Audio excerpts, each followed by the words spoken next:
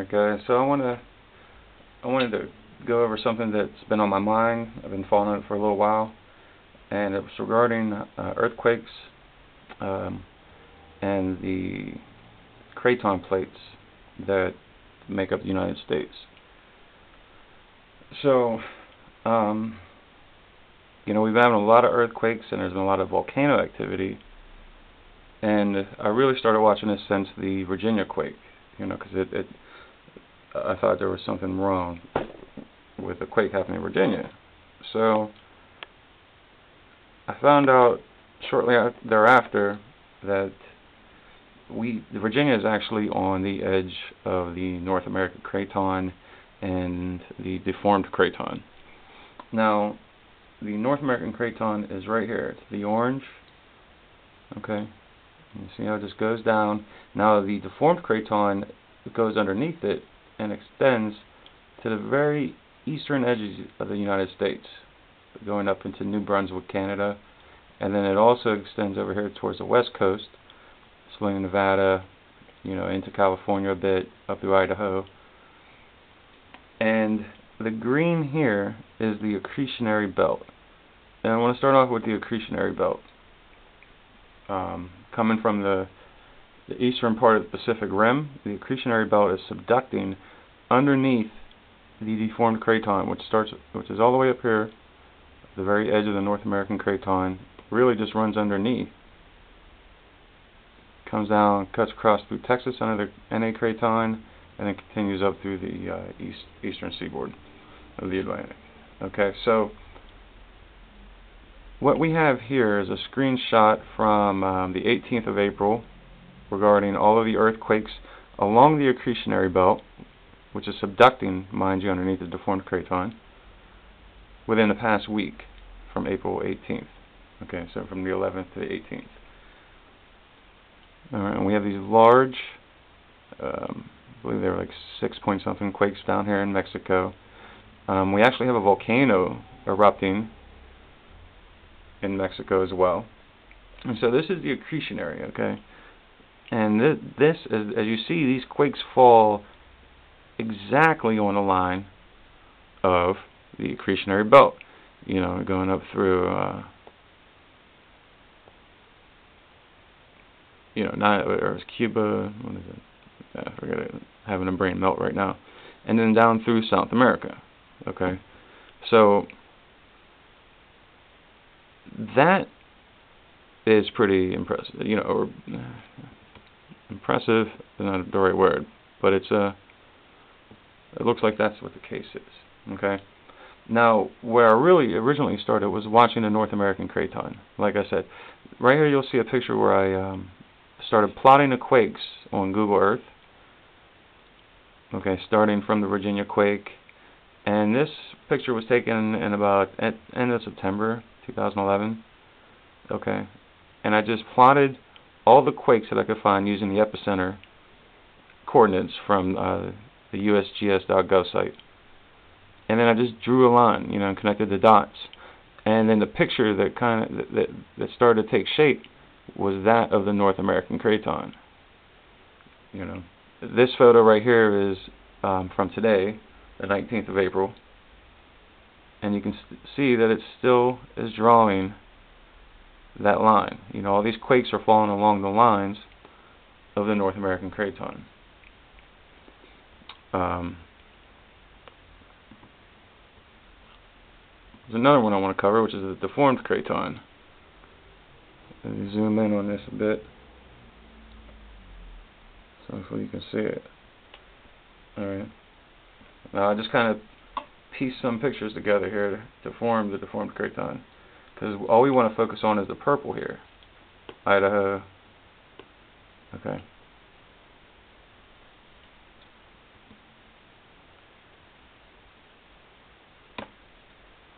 And as you see,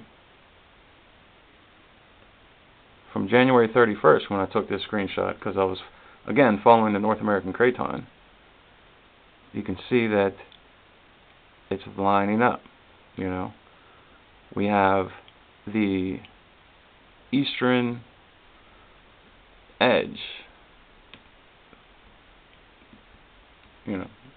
So this belt going underneath, subducting underneath the deformed craton, and then the deformed craton pushing on a North American craton right here.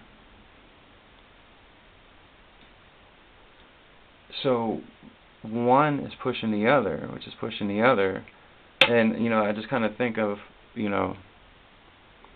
what happens when the rug is pulled off from underneath your feet. You fall.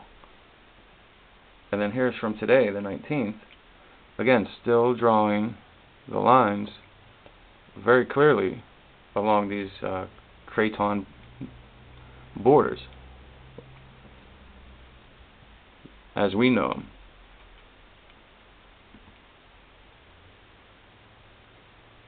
Now here's New Brunswick. All right, some news from April 17th, New Brunswick, Canada.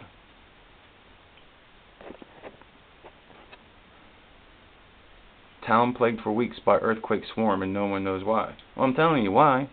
The craton plates are moving. They are right on the edge. New Brunswick, Canada. As you see right here, here's Maine.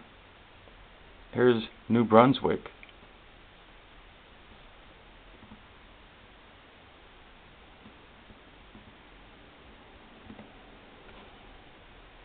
And if you can see there,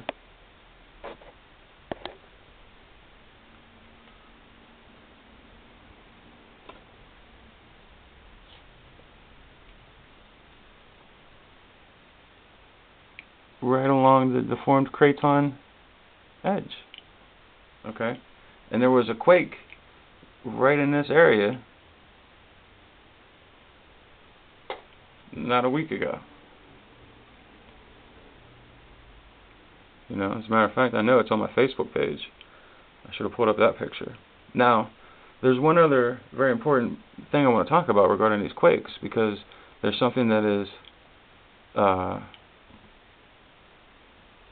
striking, and it leads me to another theory. And what you see here is a picture of all the red are natural gas drilling wells.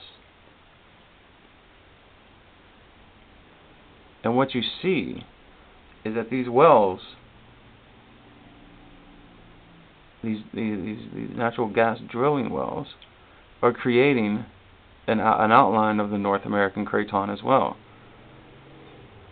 Which makes me think, that it seems like natural gas is like a normal thing for it to do. It collects in those pockets of earth where the deformed craton and the North American craton meet, like right at the edge, these little pockets form, that's where it collects natural gas, so naturally that's where, when we find it, that's where people want to drill. But I think it would behoove us to maybe stop drilling in these areas until we explore this a little further. Just because it seems that there's a lot of earthquakes happening in these areas as well. Now the North American craton is on the uppermost crust. That doesn't stop, the eastern edge of the Pacific Rim from subducting into the deformed craton, but it sure doesn't help either. So, yeah. So right now, for me, it seems that everything's moving. We're having eruptions. Let's see, where is it? This is what's currently erupting.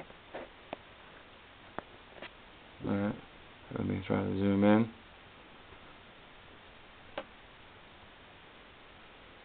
Alright, Yellowstone, right up here, is active. Right along, see there's Idaho and Wyoming. Right along the deformed NA craton line, that's exactly where Yellowstone is. It's active. It's 2 out of 5. People have told me that's normal, so I'm going to go with, okay, that's normal. Alright, but we have 2 other volcanoes. We have the one in Mexico. Don't get me lying trying to pronounce the name. Popocatépetl. It's been erupting now for a couple of days, and then continuing down, we have 2 more. erupting right here. And that is, let's see here, see if I can get down there. Santa Maria, Santiago, and Fuego, I guess, in Guatemala. Okay, so those are those two that are erupting.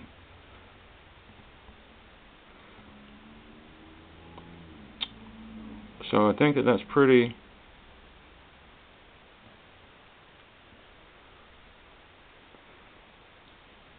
telling, you know. So I'd like to know what you guys think. If you can, leave a message, or you can go to my Facebook page or my blog, conspiracychef.wordpress.com, and leave me a message there. Thanks.